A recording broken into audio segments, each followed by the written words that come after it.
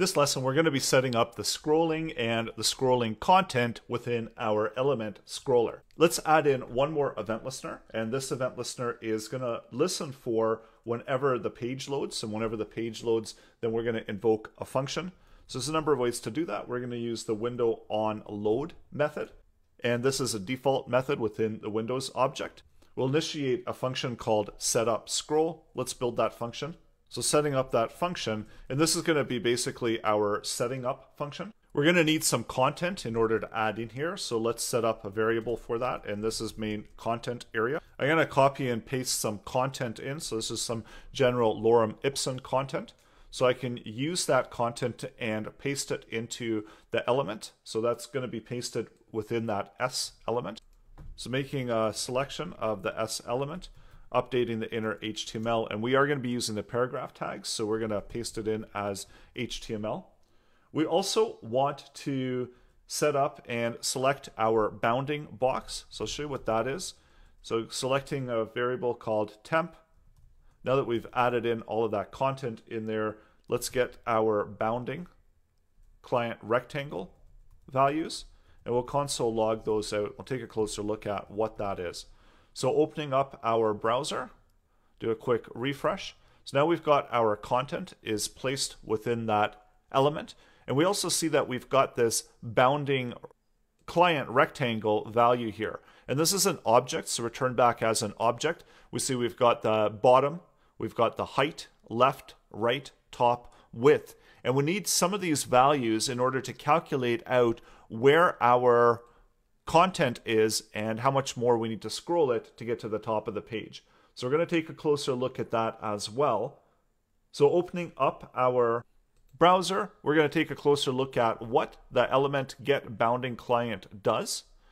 So going over to the Mozilla Developer Network, there's some syntax here, some information, as well as an example. So you see within the example that it's going to be returning back that same information that we just saw. So basically it allows you to get element information really easily using this one method.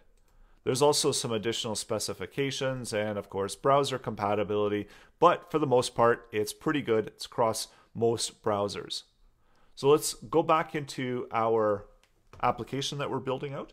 And now that we've got our height and we've got the height of the element, we can set certain values.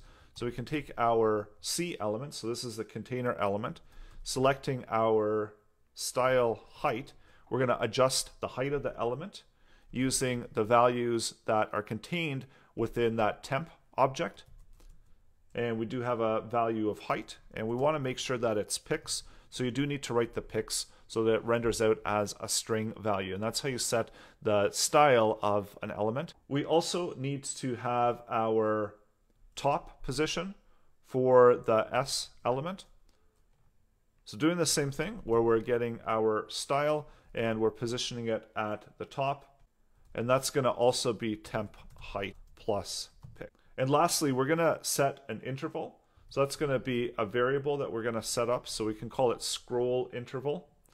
And here let's set up an interval where we're going to call a function scrolling element. And we need to specify how often we're going to call this function.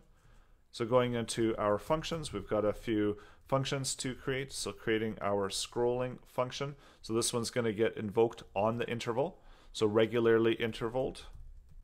And let's also position our elements. We're going to apply some styling to those elements. So going into our style sheet area,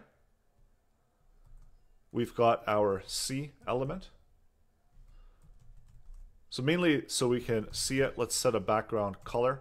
So this background color, also I'm going to set a default width for it. So this can be 400 pix or whatever makes sense for you. Setting up a font size is always a good idea, so I'm just going to keep it as 1 EM. I'm going to position this one, so position it relative. And also adding in a border so we can actually see where it is and where it's sitting on the page. And we're going to hide the overflow. And also let's apply to the other element, the S element. Let's apply a position to that, so absolute position, so we can move it around.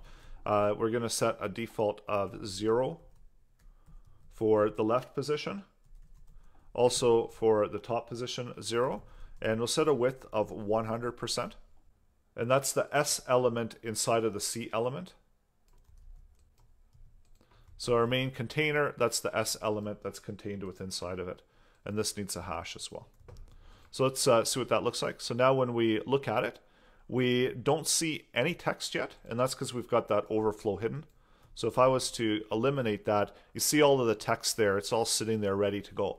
And what's going to happen, and what we're going to do in the upcoming lesson, is we're going to get all of this text, we're going to move it up and move it right to the top of this element, and then we're going to have it scrolling constantly up. So go ahead and make these adjustments to your application, and we're going to introduce some more functionality in the upcoming lesson where we're going to actually make this content move and scroll.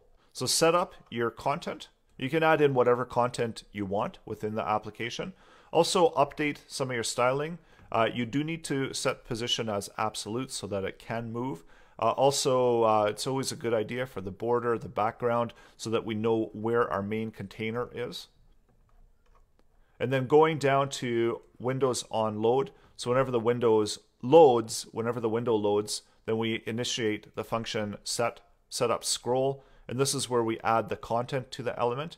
We get our bounding box of our content, so that lets us calculate out what the height of the C element is, and we don't have to set it at this height.